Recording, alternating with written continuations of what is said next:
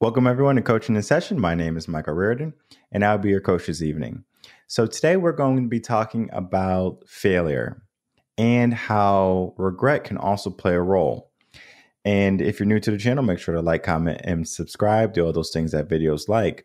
But let's get into it. So today the blog came out, and it was about failure versus regret. And for some reason, my versus blogs get a ton of views, and it's because people oftentimes don't think the opposite of what they're thinking.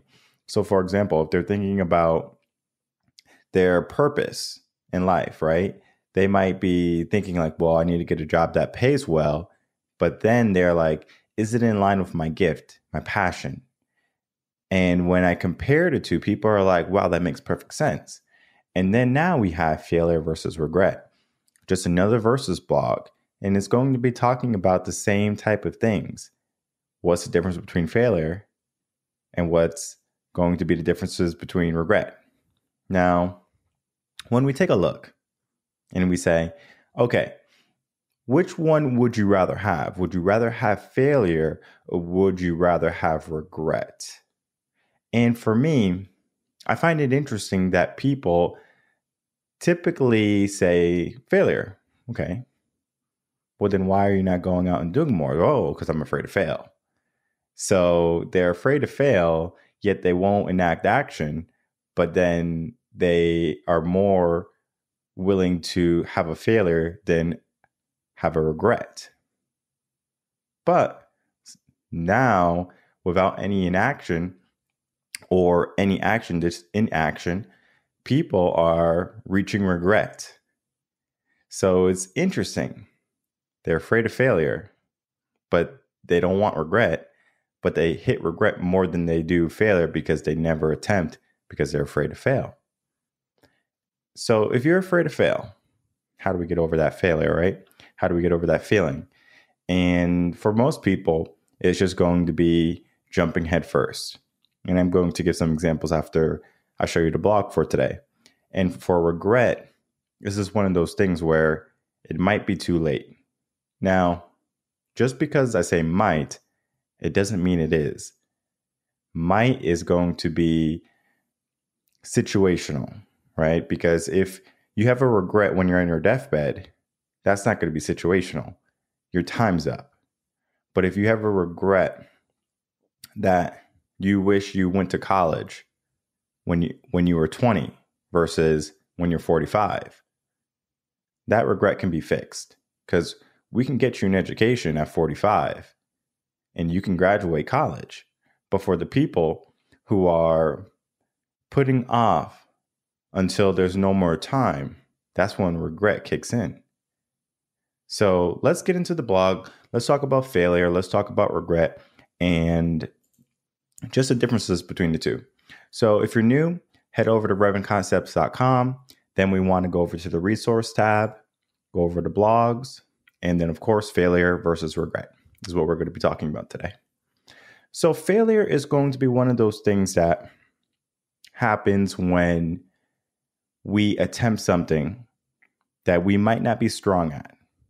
And we can be really strong too and fail. Like, for example, let's use the Olympics, right? We have like Usain Bolt. He's one of the fastest men alive, and he can go in and run and win. Now, let's say one year he gets second place. He failed, right? He did not get first place. He did not get the gold. But does that failure push him, or does it deter him from going after more in life? For people like Usain Bolt, it's going to push him. He's not going to say, well, I'm going to put up my shoes and I'm going to not run anymore because I failed and I'm afraid to fail. People don't understand the work that that man has put in over the years before he was in the Olympics. All the training he has done to accomplish what he can accomplish. Hard work, failure, defeat. He has experienced that, and it made him stronger. So for the people who are afraid to fail, let me ask you a question. If you're so afraid to fail, why are you even in that realm, for example, Usain Bolt again, he could have been afraid to fail. And he could have said, you know what? I'm not even going to run. I'm just going to sit on the sofa and I'm just going to watch the Olympics. And I'm not going to compete, because if I compete, I'm going to fail. So why do we put ourselves in a situation where we have a chance to fail? Guess what? The people who put themselves in situations where they can fail are the people who can grow. So for the people who don't put themselves into a place of failure, where failure is an option, you're not going to grow. So you have to be willing to fail. You have to be willing to make mistakes. You have to be willing to fall down, get hurt. And the only thing you have to do is get back up if you want to succeed. Because failure sucks, right? It doesn't feel good. I understand that part. You might fail 100 times, but it doesn't define what you're capable of and what you're going to accomplish in your life. Now, my clients, when I am dealing with someone who's failing on a consistent basis, there's a reason why they're failing. Maybe they're not preparing themselves enough. Maybe they just need to pivot. So they're doing the wrong thing. And they just have to pivot to something different. And it's not running away. By no means, if you do something different, it does not mean you're running away. For people who are doing something, let's say they're in a specific career, and they're in this career, and all of a sudden they have some drama at work, and they say, I don't want to come to work anymore because I have to do this presentation, and then my boss told me it was terrible, and everyone was laughing at me, and then now you have a stigma on you saying, wow, that experience was less than favorable, and I don't really want to feel that again, so I'm going to run away.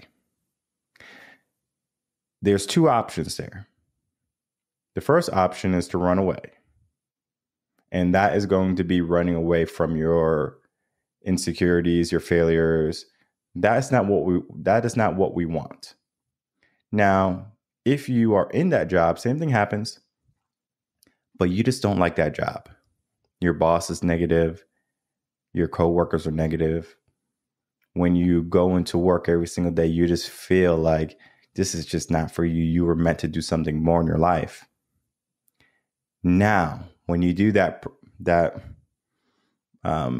let's call it a speech or a seminar, whatever you do, a presentation for your work, and let's say it didn't go like you want it, and same thing happens, your colleagues don't like it, your boss doesn't like it, maybe you don't get the contract. It could be a wake-up call right there. You can say, you know what? I don't like this job. This job is not for me. And I don't care about that presentation. This is just a wake-up call for me to understand that I am meant to do something else. I'm meant to do something more in my life. There's a big difference between the two. And even though it seems so subtle, one is running away and one is running towards a new you, a new, better you, a new type of success.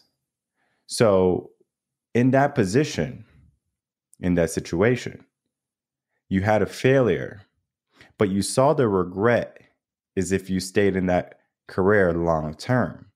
Because if I stayed in that job long term, maybe they gave me a good 401k, the match was great, I got health insurance, I got my 2 weeks off every single year. The job wasn't too difficult, it was just not fulfilling. And guess what? I can choose security versus a better life.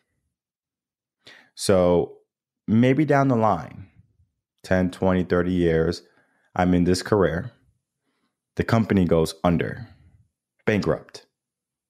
Everything is lost. So what do? Do I say, oh man, now I have no job, now I have no work? You're going to start to regret not getting out of that comfort job and doing something that was going to be more stable, more secure long term.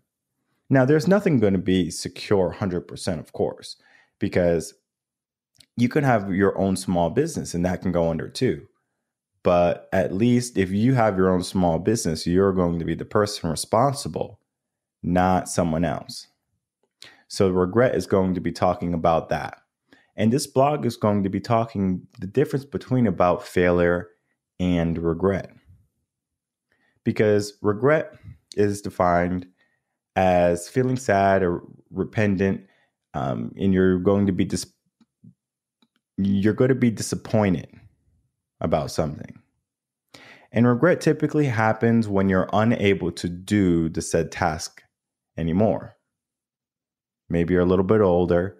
Maybe you have pain in your knees or pain in your hips, or your back is not as strong as it used to be. And you have a regret and you say, I wish I ate better. I wish I went to the gym more. I wish I took better care of my body, because now I'm feeling the pain of adulthood. I'm feeling the pain of having and neglecting the one body that I was given. And it's interesting that people regret not doing something that is common sense almost. That is outright, doctors say, do this, do this, do this. But then again, people are like, I really don't want to because it is too much work and it's too much pain. And then we have the second part of regret is going to be talking about missed opportunities. So you're going to regret maybe not traveling in your 20s. You're going to regret not having kids at an early age. And now you're 45 and you're expecting to have kids, but now you're having complications, whether it be miscarriage or not finding a suitable partner. So you have regrets. And this blog breaks down the difference between the two. And I'm going to get a little bit into it in the sense of would you rather. But this blog is a must read for anyone who is teetering on the edge of, am I failing in life toward success, or am I failing toward regret? It's important to understand the difference. So, would you rather failure or regret? I often tell myself or ask myself that question. Would I rather fail or have regrets in my life? And be honest, I would rather fail. I would rather fail every single day and learn from my mistakes so I can have a success. Because I understand probability. And probability is going to look something like this. If I fail 100 times and every single time I fail, I make adjustments, it's only going to be a matter of time before I succeed. And it could be true for anything. Let's say I start a business. My first business fails. Okay, why did it fail? Let me figure out that reason. Once I have that reason, I can say, my business failed because of this. And then I just have to figure out how to fix that reason. The reason is fixed now. And then I start my second business. And then that second business is doing well. And then I fail again. Why did it fail? I pay attention to what's happening in my failures. Most people fail and then cower in a corner saying, oh, that sucked. I don't want to do, or I don't want to feel like that anymore. And it's interesting. You want success, but you don't want to get hurt. You want the glory and the fame, but you don't want to put in the work. So if you're not willing to put in the work, what are you willing to do? Most people wish, they fantasize over good things happening in their life. And they say, well, only if something good happens to me, then my whole life will change. They apply contingencies to what they say, to what they do. And they expect a great outcome. But when the great outcome doesn't come, they're hurt, they're depressed, they're distraught. Why is this happening in my life? I thought I was doing everything I was supposed to do. Well, if you didn't succeed, it means you haven't been doing everything you were able to accomplish. able to do.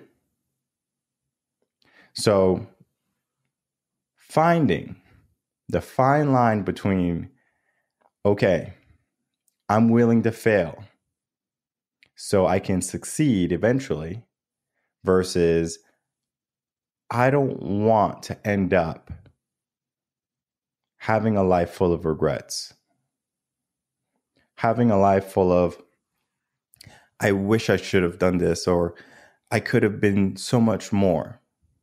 Now, age is going to be something that you have to understand is fleeting. But just because age is going down the drain, maybe you want to call it that, going away, the sand in the hourglass is just going, down to the bottom, and there's only so much sand left on top. For that way of thinking, right? We look at maybe we have more time behind us than we do in front of us, and how much more we're able to accomplish, whether it be I have 10 more New Year's, I have 10 more times to see my parents, things like that, especially if we live out of state. When you start to see time for the quantity versus in just years, you start to say, maybe I should take better and more appropriate actions. Because that is what regret is going to happen. You're going to regret the things that are too late. You're going to regret not visiting your parents. You're going to regret putting them maybe in a nursing home if the nursing home does a bad job. You're going to regret not spending more time with your children when they're growing up, and now they're off doing their own thing. You're home. You're home. But guess what? They're off doing their own thing now too. And one of the quotes I read early on, probably in my 20s when I was still in college, there's going to come a time when we are so busy growing up that we forget that our parents are growing older. Because when we're young, we see our parents and they're youthful. They're running around, they're happy, and they have smooth faces, of course, because they're young and they're vibrant. And then they get a little bit older. You get a little bit older. Now you want to go live life. You want to go out and experience the world. You want to travel. You want to do all these wonderful things. But when we look at mom and dad, now we start to see they're a little bit slower. They have a few more wrinkles and gray hairs in their hair. Their eyes are sunken from working. Their hands are calloused from all the hard work to try to give you a better life than they ever had. Because many parents sacrifice their life. It's similar to how teachers sacrifice their years in order to educate the generations to come. Sadly, when it comes to the school system, even though teachers do that, it doesn't necessarily mean the children are going to grow up and to be something significant. Now, we can always hold on the air of confidence and hold on the air of positivity and optimism. Sadly, you can be as optimistic as you want, but it doesn't mean someone is going to change your life for the better. You can be as optimistic as you want in your relationships, whether it be family, friends, and you can have the best intentions for someone, and yet they'll do exactly what they want to do. And you might call that regret. You might call it a failure on your end for not being able to establish a relationship or rapport with them. And for me, when I was probably 18, 19, I was more so thinking, well, how can I do things in a certain way and figure out, all right, I want to make a difference, but I also want to make money. I was 18. So then, of course, I was working in finance and accounting at the time, and I was making good money. I was investing. I was doing well. 18. I remember my financial advisor at the time. I think I was 18 or 19 when I went in his office, and we put a good amount of money down. And he said, I wish I started investing when I was your age. Was that a regret for him? No, because he's doing well. He just started a little bit later. And in life, you're going to start at different times. Success is going to reach you at different times. You're not going to be successful at 18, 21, or 25. Now, of course, we look at Mark Zuckerberg. He created Facebook when I believe, was 23. Or maybe around there, 23, something like that. We look at Elon Musk. How old is he?